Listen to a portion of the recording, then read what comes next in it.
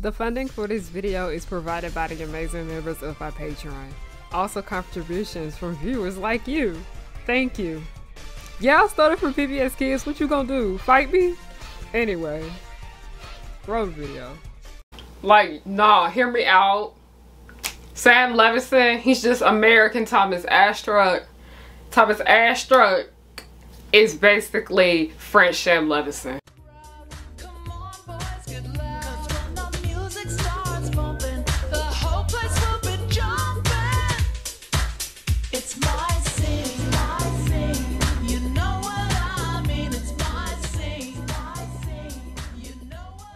Hey y'all, it's Harriyanna back with another video. Hi, hello, how are you guys doing? My name is Harriyanna and welcome to or welcome back to the pirate ship, also known as Harry Hook's pirate ship. I am the captain. You are not my first mate. I don't got no first mate because you want to know why? Come here, come here. Nobody's worthy of being the first mate, but hi, hello, how are you guys doing? My name is Harriyanna and I like to make content based off nostalgia and family and children's entertainment and all the issues that I find within those spaces. Now, today we are taking it back. We're gonna do a nice, video where I just get on here and just talk my shit like I just love to do, like I always do. That's why I have a YouTube channel. I just want to speak and say what's on my mind. Now, this piece right here, this was something that I've been wanting to make, but I just kind of like took a break from it. But no, like it literally like just crossed my mind again today and I was like, I'm gonna talk about it, I'm gonna talk about it. By the way, this video is going to be a written article on my website if you guys would like to read that, harriyannahook.com. I will have the link to it down below. I have started to put blog posts on my website simply because I understand that YouTube isn't really accessible for a lot of people, as they need to have captions and be able to read what is being said so they can take in the information. And while I do have trouble with putting captions together, just rewriting and rewording the video into an article is just much better for me. And because of that, I just I want y'all to read. But here we go. You see me looking down a lot, it's because I'm kind of like looking directly like across from it, but I'm not going to be reading directly from the article I wrote. But it's like I saw this tweet that went along the lines of Miraculous Ladybug is like the kids show equivalent of Euphoria. And while the shows are completely fucking different, I saw the parallels and I understood why this person said that shit, because it is true. And so much of that has to do with both of these shows trend for the wrong reasons. Both of these shows trend because they have awful ass, terrible ass writing. Like, the atmosphere of both of these series is completely different. One takes place in a suburb in California, the other one takes place in literally fucking Paris, France, one of the most major cities in the world. Not a major city in France, a major city in the world. Alright, and then also one is rated TV Y7, now rated G. The other one's literally rated TVMA. You're just like, what the fuck can these two things have in common? But bad writing. Yeah. Now, for those of you guys who need names with these faces, Sam Levinson is the creator of I was about to say HBCU. Wrong. He's the creator of HBO's Euphoria. And Thomas Astruc is the creator of Zagatoon's Miraculous Ladybug. But a lot of people are unaware of what actually owns Miraculous Ladybug because it's distributed in different countries. But Zag is the owner. Now, I'm aware that when it comes to Miraculous Ladybug, there is more than one writer on this series. But Thomas is the only writer on this show that be loud as fuck. And what I mean by that is that anytime somebody points out something off about the writing or something was just completely inaccurate, he gets in like defense mode and starts going off on these people, trying to prove them wrong about why this was actually a good decision and this and that and the third. And the funny thing about this is that, like, I understand there's numerous people that write for Miraculous Ladybug, but Thomas makes it really obvious which sections are the ones that he wrote. Because if you get really defensive over that, oh, we know there's some history there, sir, okay? Really, Thomas, in my opinion, he just makes all of this look worse on himself, because yeah, we can blame Miraculous Ladybug for having bad writing, but instead of us just, you know, actually pointing out that he was a big problem on his writers team, he could have just shut up and just let us say all of them couldn't write. Like, that literally would have just saved his like embarrassment, because every time you go somewhere on the internet, people are talking about how Thomas Astruc always getting into it with fans of the show because he don't know how to be quiet. Like, it's honestly irritating. Jeremy, the producer for Miraculous Ladybug, they both the same side of the coin. I'd rather talk to Jeremy because at least Jeremy be professional. Thomas just got this real unprofessionalism to him, to the point where it's just like, instead of you getting angry at people talking about the writing is bad, maybe you might want to, you know, sit down and take a look at that and actually learn from your mistake. Because I'm in college, okay? One thing about college is that constructive criticism is something that you're going to fucking learn, okay? Literally every single day, every single class I'm in, every single project. You know, I was a theater kid too. I was constantly being told, hey, this is bad, you need to fix this, this is what you can do, this and that and the third. And I understand that, like, at the end of the day, none of these people that be talking about the bad writing, none of these people have TV shows and whatever the fuck, but because it's like an ongoing issue from the audience reception of them talking about Thomas's bad writing,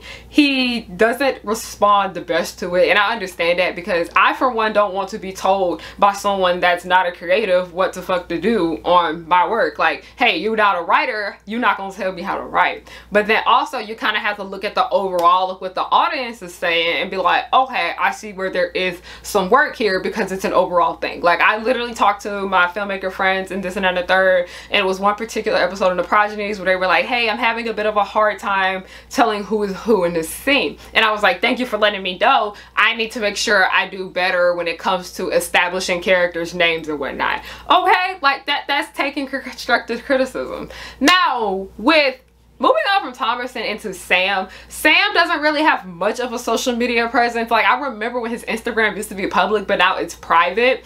Sam don't talk. He don't talk to the fans. He don't fucking talk. He keep that mouth zipped. He keeps it closed, okay? But that's not getting him off the hook, because we can literally look up every single episode of Euphoria and we see that he is the only writer for all of them with the exception of one.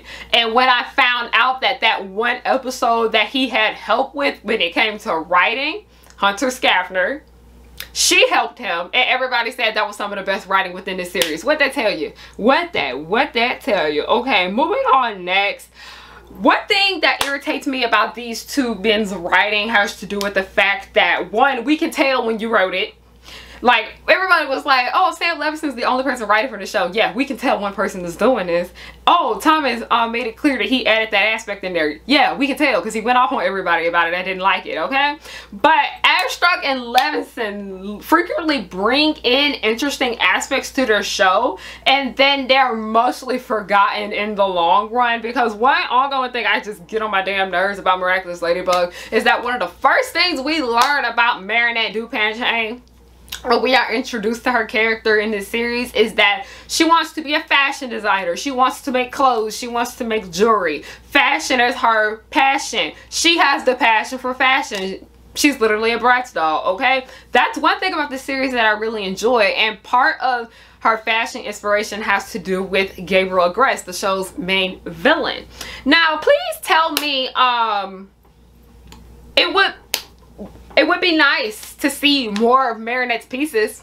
Like, I'm not even joking. It would literally be much nicer if we got to see more of her pieces, because Marinette's fashion designer journey is something that the show often struggles with. And when I say is struggling, they don't know how to put it in the plot and make it go somewhere and make it progress, because it's often brought in and out, in and out, in and out. And I understand that Marinette's main duty is to be Ladybug. Her main duty is to protect the series. But it's like, the more we move to her being a superhero, the more we stray away from her, you know, her life outside of that, with her being a fashion designer and all the other things that she likes to do as well. And I also just kind of blame the shift in tone that this series has, because in season 1 it was just very filler, very episodic, so we did get to see more of Marinette and her designs and this and that and the third. But then as the show goes on, her designing becomes less important. Like I'm gonna tell you,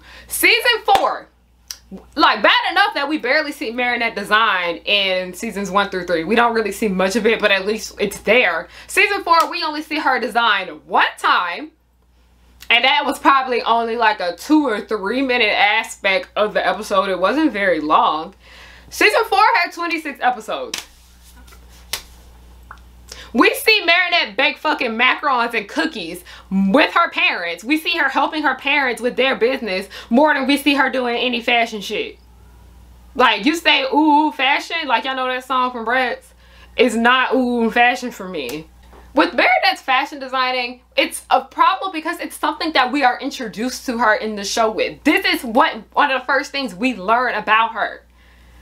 But as the series progresses on, they stray further and further away from that, to the point where it was only brought up one time out of 26 episodes. And y'all, and to think about it, is that season 2 was airing for like 2 damn years. Okay, next we gotta talk about that little band in the show named Kitty Section. Kitty Section had one major episode, and then it was kind of like never brought up to be important again. This is an issue because we see the band quite often, and we literally see them like book one gig. I don't care what nobody say. I don't give a fuck what none of y'all say. But doing shows for your friends, I don't care what nobody say. I don't care what nobody say.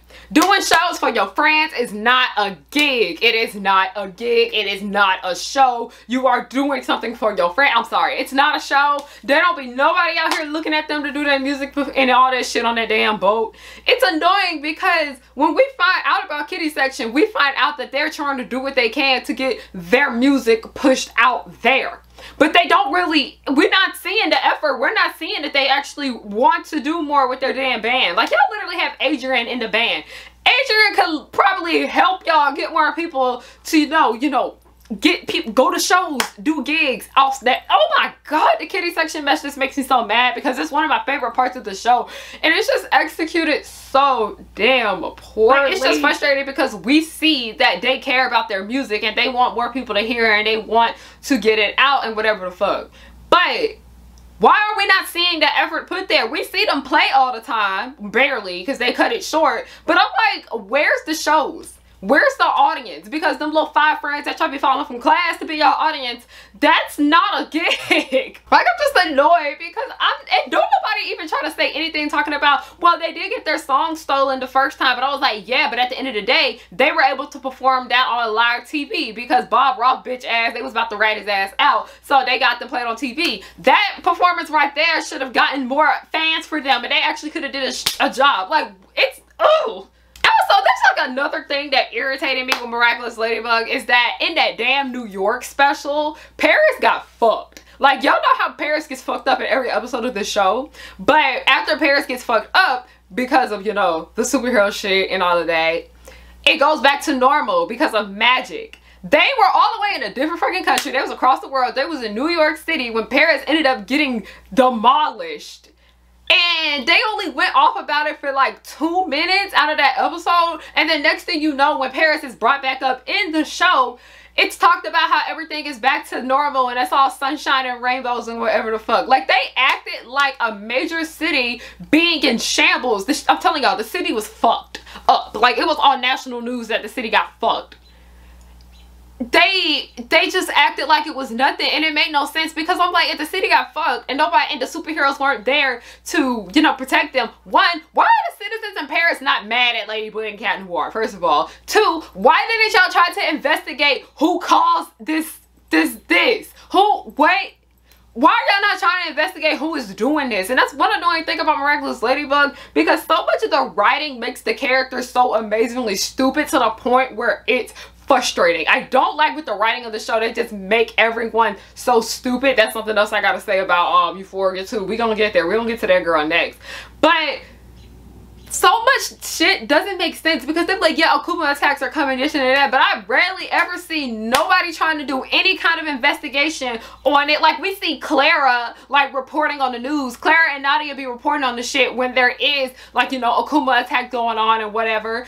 Alia seems to be, literally a 15-year-old girl, Alia seems to be the only person that seems to try to get to the bottom of this and try to figure out who is causing this fuckery.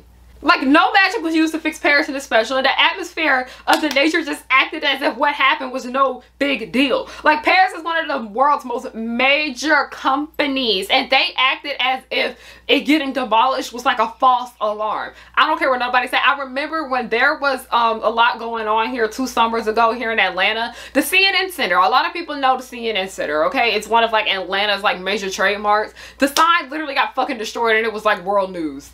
And they just brushed it off like it was nothing. Like, they were like, oh, Paris is gonna be good again. Oh, it's okay that Ladybug and Catwoman were here. Everything's back to normal, this and that, third. And I'm just like, what? The New York special honestly got me some of the worst writing that I have seen in this show. And so much of it has to do with the characters just making very stupid decisions to the point where nothing was making sense. Now we gotta get into Little Miss Euphoria. Y'all remember in season 1 when Jules and Nate liked each other? And then, you know, Nate was, yeah. Why was that? That shit was not brought up until one time. And it was literally the episode before the season 2 finale where it was brought up. And it was awkward as fuck. It was a very awkward interaction. I understand that because their relationship was just, Nate don't deserve Jules. Nate is terrible to her. He don't deserve her, okay? But the entire nature of it just felt very fucking off because I'm like, first of all, we ain't seen you two interact with each other at all this season. And then it just comes out of nowhere with a very stiff ass scene in a car. Like, that's literally, I was like, is this the end of Nate and Jules? What? No. Like, you literally cannot go 7 episodes without mentioning this shit. And mind you that all these Euphoria episodes are an hour fucking long. And then it come out of nowhere and the scene lasts like 3 fucking minutes. Huh? No, there's a character in season 1 named Daniel that's like recurring because like he interacts with like a few of the main, like many of the main characters actually. Daniel is not brought up again in season 2. Like, it's as if Daniel don't exist. Like, and I don't care what nobody said talking about Daniel was a recurring character, this and that. I'm like, no, Daniel was pretty somewhat important to that damn plot. So, where to go? And one thing, y'all already know what I'm bringing up. Rue over that lady 10K. I don't care what nobody fucking say. I don't like how they try to rap. It's Jordana, I always mispronounce her name. She made a lot of these Euphoria points that I'm bringing up are coming from her video. I'm gonna link that down below for y'all to watch because it was amazing. But no, like, that entire shit where they tried to have Faye come in there and lie and say Lori did it and was trying to get the feds to go after her, that was just so out of the ass. And that was so very, you know, bad writing because I was like, no, how are you gonna bring something in that major only for this girl to come in here and be like, oh, it's Lori's fault, y'all gotta just go after her? Like, no, it don't work that way because 10K, that's literally you know, yearly college tuition for me and plenty of other college students. I know damn well I'm gonna be on somebody's ass if they took 10K from me. I will literally be pissed. All right. It just felt very lazy. Like, no, I'm not buying this shit. I understand this is supposed to be a fantasy world, but no, this is a show that relies heavily on realism. Be real. Also, another thing that Cassie is a talented ice skater. Not brought up again in season 2. Also, Kat was a cam girl, which is a storyline in the show I actually really fucking despise. I hate Kat's cam girl storyline. That was like one of her major plot points in season 1. It's only brought up one time in season 2, and 1, it wasn't even her, it was the girl that was playing her in that play, and 2, she was just wearing lingerie and shaking ass. Like, this show, just season 2's Kat is just terrible. Like, she's non-existent. You literally can write her out and much of anything wouldn't change. And also, one of the biggest complaints I have seen about Euphoria's writing when it came to like inconsistency, there was no fucking signs of Nate and Cassie getting together, okay? Up until season 2 when they met at the corner store and all of that. that just felt like shock value that was used to progress the plot, and I'm just so tired of shock value, y'all. It's annoying, it's frustrating. I feel like it's a cheap way to progress stories now. I just don't like shock value. It's just really frustrating. Like them fucking in the bathroom, that literally was just okay. Well then, that just the decline of both of their characters, because it made no sense why that happened, because Cassie and Nate never showed any kind of interest in each other. Now, I also gotta get into, you know, we also gotta get into the social issues aspect of their terrible writing. Sam and Thomas, they do not do well when it comes to writing girls and people of color, especially girls of color. It's honestly beyond awful. Like, I'm just read word for word right here, but they rely heavily on racial stereotypes for their non-white characters, and with Levinson, with the exception of one main character of color, which is Rue, most of the non-white characters are sidelined or heavily stereotyped. Alright, Gia's ass barely showed up in season 2, okay? She was only there for like 2 episodes, and boom, bye. Like, we don't see Gia, okay? Barely. She's barely there, okay? And all she did was fight with her sister. I'm just like, okay, fine. Maddie is literally the walking stereotype of the spicy Latina trope. By the way, like I said, just watch Joanna's video. Jordana, I gotta learn how to pronounce her name correctly. Her video will be down below. She goes way more into detail about why Maddie's character is a big problem. Now, McKay's character is just terribly written, in my opinion, because most of his arc is just him being treated like shit by white people and trying to appeal to that white gaze. And they just kind of throw all that away. He appears one time in season 1, not season 1, season 2, at the party scene. Never seen again. You know what? Good for you, Algie. Get off this show when you can.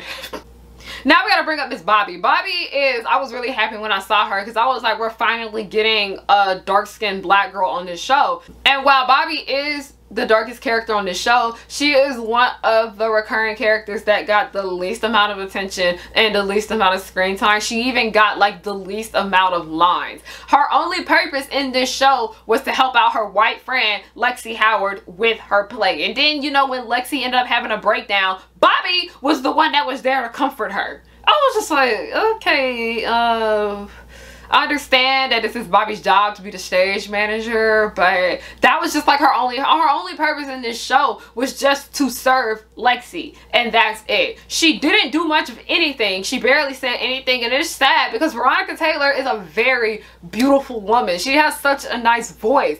I wanted to see more of her.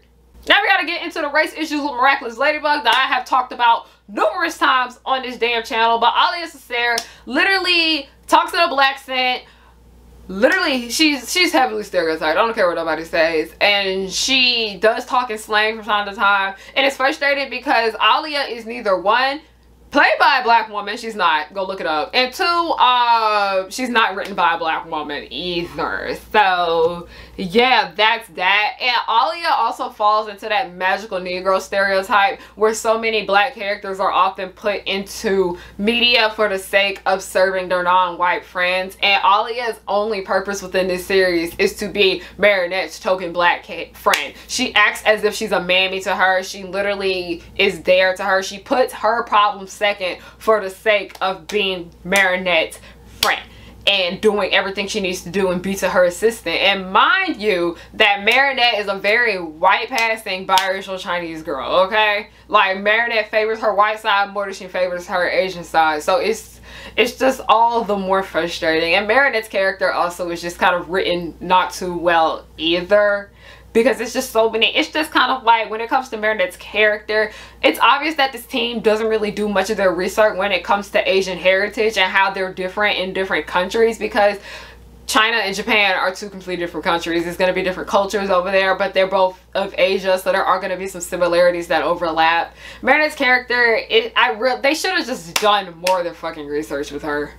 Or actually get a Chinese woman to write her. That's it. And literally, Alia's boyfriend, Nino, he is literally like, Nino literally is like the boy version of Alia. They literally mirror each other. They're literally the same character. They both talk in black accent, that heavy ass slang, but Nino is now voiced by a black voice actor, the also talented Zeno Robinson. But also Nino's only purpose in this show, other than, you know, being an Alia, and we don't really get to see them being coupley all that much until season 4, is that, and then Oblivio, where they got akumatized because they wanted to go be all coupley and shit. Like, we don't really get to see much of that little interaction right there. And also, Nino's main focus in this story is just to serve Adrian, who is white. As an aspiring filmmaker, I understand that, like, you're not going to be perfect at everything. You're not going to be great at everything. Good things take time, and also good things often involve the help of somebody else.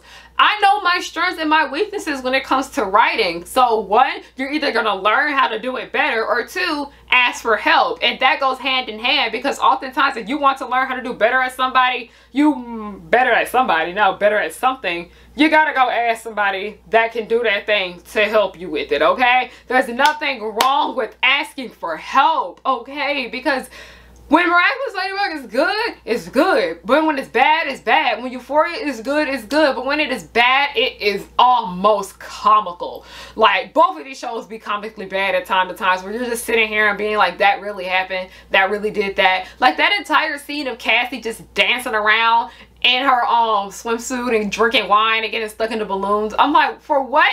What was the point of adding that in there? That literally added nothing to this show. It added nothing to the value, okay? Like, I understand struggling when it comes to writing certain things, but there's numerous people in this world. I understand to think about trust issues, because I don't be trusting certain people with my work, and don't be asking them to help write and all that. I've had a situation like that before in the past with a short film. It was bad, irritating, but I'm just like, y'all both can benefit. Sam and Thomas, y'all both can benefit if you actually have other people come in to help you with these things. Like, Sam, please bring in some women of color to help you write. You desperately need it. Thomas, Jeremy, mainly. Y'all need to bring in some women of color to help y'all write the show, okay? I've heard that they did add some women, but I'm unsure of what their races are. Anyway, we're making some kind of progress with Miraculous Ladybug. We'll see. But Sam, season 3 coming up. If you want people to keep treating y'all show like it's a fucking joke, you gotta do something about that writing room, baby. But thank you guys so much for watching. I hope you guys enjoyed this one. I had a lot of fun making it. It's been a while since I just kind of made a video that wasn't extremely like heavily edited and all that. It's just me coming on camera just to talk and express like my feelings and whatever the fuck, okay? I know a lot of people don't be liking it when I make videos like this, but trust me, y'all, I got some longer form content coming out that is, you know, video, picture, all of that, okay? I got y'all. But that's pretty much all I wanted to say for this video. You guys like to support me, check out my website. My writing is on there, and also merch is there. Please check that out. I have Buy Me a Coffee, I have Ko-fi and Patreon. Donation links will be down below. Another thing, we have a GoFundMe campaign going on right now for my web series called The Progenies. Please support that if you can. Please support black women in film, because that's what you're doing when you donate. And if you want to know another way you can support me, is just to follow me on everything at Harriyanna, HARRIYANNA. Thank you guys so much for watching, and have a good night. 'Cause I work hard to get to this point in my life. I'm blowing up, so don't hate, just congratulate. The Powerpuff Girls will just blow your mind. Buttercup like villains 3 at a time. Bubbles will smile while kicking your butt, and Blossom will lead them out of their rut. Cherish and Powerpuff, 2 of a kind. Both wanna save the world before bedtime. From Townsville, Memphis, New York to LA, the Powerpuff Girls are just here to stay.